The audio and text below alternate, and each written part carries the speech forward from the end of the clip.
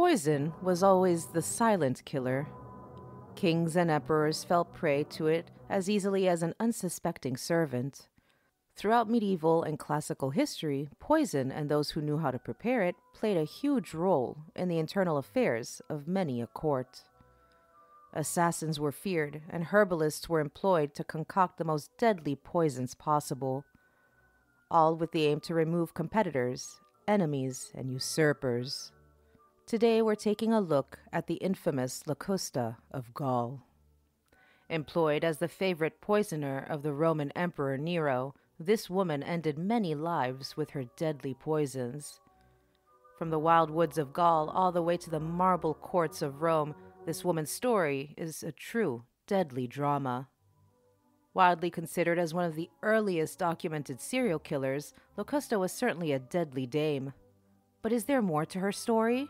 Revenge? Hate? Sorrow? Let's find out. Welcome, patrons, to the second episode of Poisonous Affair, where we're taking a look at Locusta of Gaul. I'm not too sure how many of you are familiar with Locusta of Gaul, but I found out about her not too long ago, actually, through a book I was reading about, Roman emperors and the women behind the scenes, let's say, of the Roman Empire. Really good read. I actually forgot, as always, I'm so shit with names, so I forgot who the book was by. But if I can look on Scribed, I'll let you know which one. It was a really interesting, like, really good book to read, actually. But yeah, so I found out about her, and I was like, let me do it for February. So here we are today. I hope you're ready. Let's take a look at the earliest historical mention of Locusta of Gaul. In ancient Rome, poisons were a common weapon often used with cunning skill. Emperors used them to depose unwanted pretenders and heirs to the throne, to eliminate staunch enemies, or to get rid of unwanted commanders.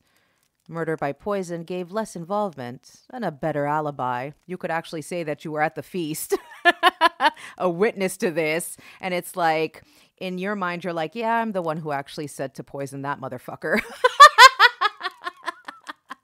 There was no need for weapons or bloodshed, as an assassin could simply insert the poison into food or drink in a critical moment.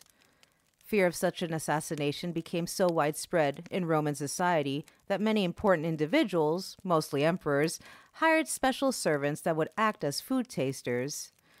These were often the cooks as well. And to find a proper herbalist and maker of poisons, Roman emperors did not hesitate to look in all corners of their empire.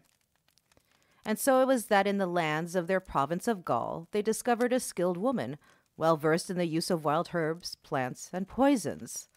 Locusta was her name, and she was most likely captured sometime before 54 AD and brought to Rome, where her deadly skills would be utilized. And her skill as a maker of poisons was quickly recognized. So it came to be that Locusta of Gaul was hired as the official poisoner of the imperial court. There she became the favorite of Emperor Nero, who, as we all know, had a particular affinity for all things deadly and odd. Locusta was certainly a historical figure, and what we can learn about her deeds was documented by ancient historians such as Tacitus, Juvenal, Cassius Dio, and Suetonius. She was first mentioned in the service of Agrippina Minor, one of the most prominent female figures of the Julio-Claudian dynasty of Rome and the mother of the future Emperor Nero. Empress Agrippina made Locusta of Gaul her poisons expert, and some sources claim that with her assistance, the empress conspired to murder her husband, Claudius. Before this occurred, though, Locusta is mentioned as being imprisoned in 54 AD and condemned for a poisoning charge. And this is how it would be said in Latin, Nuper venefici damnata. God, my Latin is so bad. I mean, I still remember when I was like 10, 11 years old in Catholic school learning Latin. I'm so shit. It was at this point that Agrippina employed Locusta's deadly services. The latter produced a poison to kill Claudius, which was purportedly sprinkled on mushrooms in his dinner. It is also possible that the mushroom itself was the poison, the so-called death cap mushroom. Agrippina's influence was seemingly quite considerable, as she managed to turn those close to Claudius against him. So it was that the poisoned food was given to the emperor by his very own food taster, Halotus. But the poison was not strong enough, and death was drawn out. Claudius was then finished off by his own doctor, my goodness, Gaius Stertinius Xenophon, who inserted a feather into the emperor's mouth in order to induce vomiting. But guess what, folks? The feather itself was coated with more poison, and it was that killed Claudius. With the emperor gone, Agrippina paved the way for her son, Nero, who would later try to kill his mother, and succeeded the second time around. This ungrateful motherfucker. Can you imagine? I mean, I know that families are all sorts of fucked up. I mean, look, seriously, what family does not have its own secrets and isn't fucked up in today's world? But imagine living to the point of where you're constantly paranoid that either your kids are going to poison you, you're going to kill your kids, or I don't know what, like your uncle is in the way, so you decide to like kill him. Your mother's in the way of something, so you decide to. It's like everybody's so paranoid that everybody's out to get them, and most of the time it was pretty much right. They all were trying to kill each other, and mind you, it's not really the lower classes, it's obviously the higher classes, and you're just like, oh my god. What a time. Like, a lot of people like romanticize the past and think, oh, it would be so nice to live. No, folks, no. I think you need to read up on your history before you actually speak about how nice it would be to live in the past, because it was all shit, let me tell you. It's shit today, and it was shit back then. Let's get back to the story of Locusta, and now we will take a look at Locusta in the service of Nero. The next time we hear of Locusta is during the reign of Nero, a mere year after the death of Claudius in 55 AD. Several sources state that Locusta was imprisoned on charges of Claudius's death, but that the new emperor, Nero, pardoned her and employed her once again. He needed her deadly services. You see, Claudius had a son, a young boy named Britannicus, and Nero feared that the boy would become a threat to his rule and usurp the throne, even though he wasn't even a teenager. So Locusta was to concoct a poison which would kill Britannicus as swiftly as possible. Now, historical sources state that Locusta used belladonna, commonly known as deadly nightshade, and quite possibly used arsenic, henbane, mandrake, aconite from monk's hood, colchicum, I'm not too sure, hellebore, and yew extract. My goodness, couldn't you have just stayed with one? These were among the most efficient and well-known poisons in ancient Rome, so you just decided to put everything together. My. When the time to poison Britannicus came, it seemingly failed the first time. It seems that Locusta opted for arsenic, but used too small a dose in order to make the death seem more natural and not so suspicious.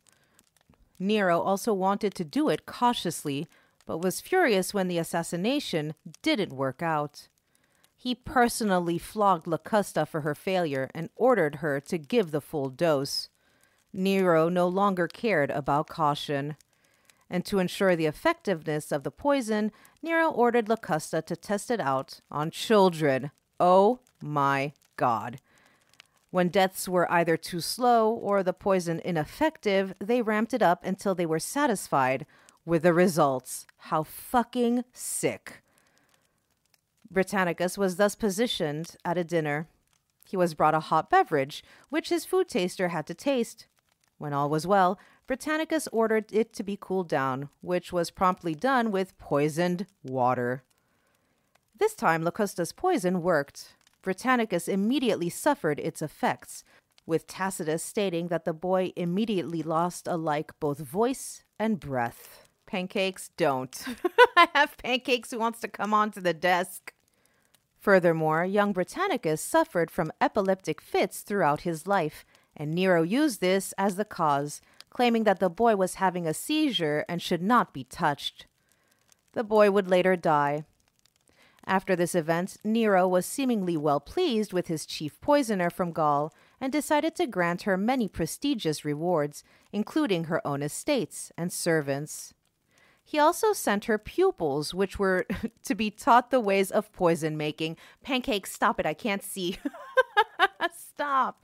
Pancakes! I'm not too sure if you can hear, but Pancakes is right under the microphone. I'm not too sure if you can hear her, purring. But my goodness, you're taking up the whole desk and I can't fucking see, Pancakes. Did you just put your ass in my coffee? Pancakes! Several sources state that Nero granted Locusta the permission to test her various poisons on slaves, animals, and convicted criminals, which were sent to her often. If this is correct, then it's quite certain that Locusta of Gaul was indeed one of the earliest documented serial killers, having murdered many people in cold blood. But all that eventually came to an end. The riches, the prominence, the protection. When Nero committed suicide in 68 AD, Locusta surely knew that her situation would only worsen. Without the emperor's protection and her deeds well known to all, she was in danger. When new Emperor Galba came to power, he ordered her to be seized, alongside several freedmen that were Nero's close associates, including Petrobius, Narcissus, Helios, and others, according to Cassius Dio. Locusta was sentenced to death. Cassius Dio names her and all the others in that category as, and I quote, the scum that had come to the surface in Nero's day. She was dragged through the streets of Rome and then executed. Locusta of Gaul and her poisonous arts were no more. But one has to wonder about Locusta of Gaul as a person, her underlying motives, and her intentions. These are the things that we cannot learn from our historical sources, but we can still discuss them. Could there have been more to her than just pure motivation and thirst for power? Firstly, we can assume that as she bore the epithet of Gaul, Locusta was born Gaulish. It could be that she was captured and made a slave initially, before her skills with herbs was recognized. Also from this, we can deduce that perhaps Locusta's motives were those of personal revenge, a yearning to wreak havoc on the conquerors that took her captive and away from her home. As she had the means, the folkloric knowledge of herbs and nature, Locusta could have used her knowledge in ways that would allow her to exact revenge on the Romans, by poisoning them. It would be a fitting act of a personal war of a simple Gaulish slave, and the perfect background for an assassin, having no warm feelings for those whose lives she was to take. The use of poisons in Roman times was no oddity. Many relied on them and dabbled in those deadly arts. Many contemporary historians wrote on this, including Suetonius, Galen, Nicander, Pliny the Elder, Scribonius Largus, and Dioscorides. Oh my goodness, the names. In general, there were 3 types of poisons: mineral, herbal, and animal poisons. The mineral ones included arsenic, antimony, mercury, copper, and lead, and were unstable and thus rarely used. Animal poisons were mostly ineffective and the produce of folk tales, and included such odd concoctions including bull's blood, toads, and salamanders. Of course, there were also poisonous spiders, snakes, and scorpions, but they were difficult to use and thus rare. But herbal poison proved to be diverse, effective, and easy to use and conceal. These were usually derivatives of plants with belladonna alkaloids such as henbane, datura, mandrake, or deadly nightshade. Historians also tell us of the several occurrences of poisoning and even name exactly which ones were used in the deed. So, for example, we have the popular figure of Canidia from Horace's poems who favored hemlock in honey as poison. We also know that Seneca himself drank hemlock, while Ovid cites aconite as the poison of mother-in-laws. My. But of course, it was the imperial court where poisons were mostly used. Surviving examples are many, but I'll only name a few. So for example, we have Drusus, the son and heir of Tiberius, who was slowly poisoned by his wife, Claudia Livia Julia, and her accomplice, Lucius Aulus Sejanus. Of course, there is the death of Claudius at the hands of his niece and wife, Agrippina. I forgot to mention that previously, that she was his niece. But anyway, Nero Claudius Drusus' son Germanicus, a skilled Roman general, was also poisoned over time by Piso. Germanicus's wife, Agrippina the Elder, was known to have a fear of being poisoned and was wary of anything she ate. I mean, like I said, you were paranoid, absolutely terrified and paranoid.